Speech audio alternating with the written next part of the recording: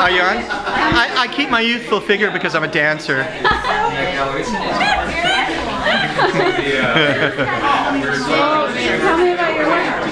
Tell me about your work. Well, I've been an artist most of my life. I've reached that point where the part where I am an artist is way longer than the part where I wasn't an artist. So I'm a real artist. I paint like Matisse, and what I mean by that is I'll go a few months and not do anything, and then I'll line up works, I'll sketch everything. I accumulate my ideas. A lot of times I build them in my head, and if they get too complicated, I'll collect artifacts. Like say for this, for example, I'll collect things with the basic idea, and I'll pile them up, and then when I have the complete idea, I put them together. So that's what I do. A lot of these paintings were done at in a time frame of a couple of years, but there's like 10 times more of them. I forgot the question. How long have you been doing this? Art, 1980.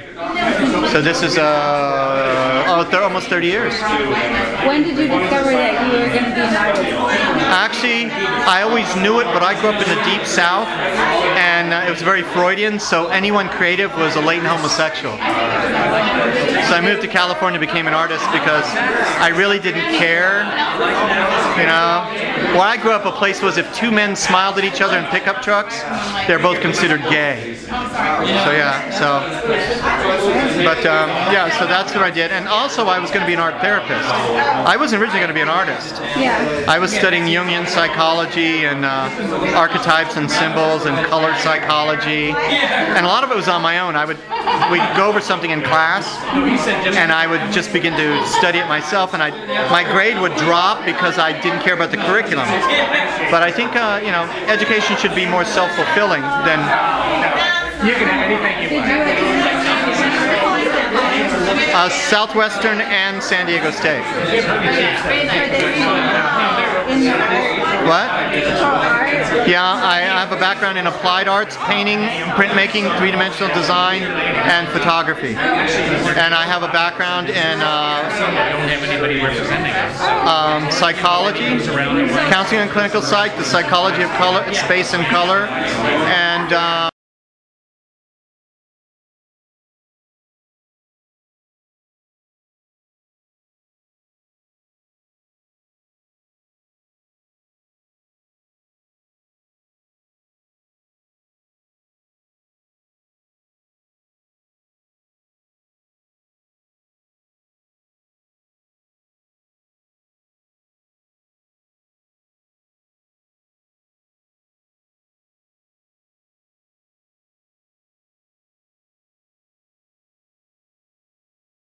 It's really a cake, yeah. Oh, I know, I know. Cake.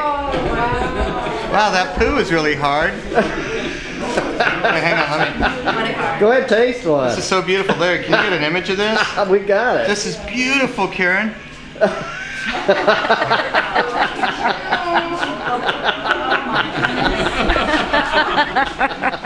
Yummy. Yummy.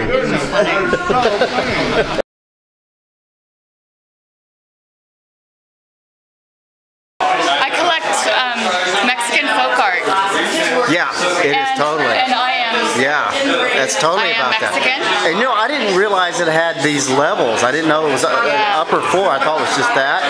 And I think that's really cool too. Yeah. I love it.